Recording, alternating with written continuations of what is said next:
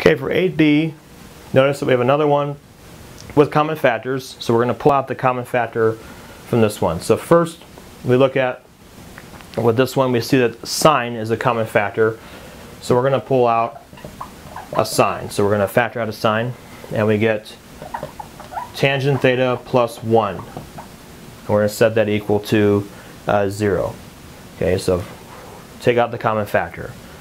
Like the problem we did before in 8a, what we're going to do is, because it's set equal to 0, we'll use the zero product principle and we'll take each of these individually and set them equal to 0.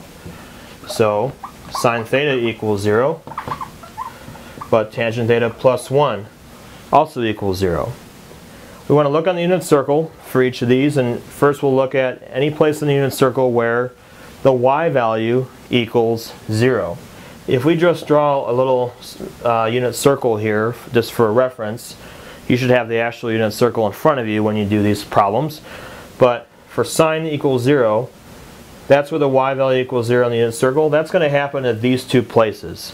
It's going to happen at 0 degrees and pi. Now technically we go back to 2 pi, but our interval does not have 2 pi included.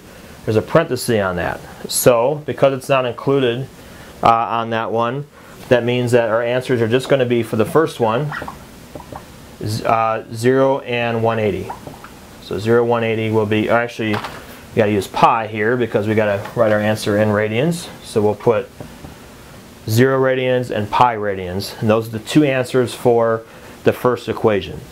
Now the second one, we want to set this equal to solve for tangent. So tangent theta equals -1. So we want to find all the angles on here where tangents equal -1. Now that's going to occur when the y value divided by the x value on the unit circle is equal to -1.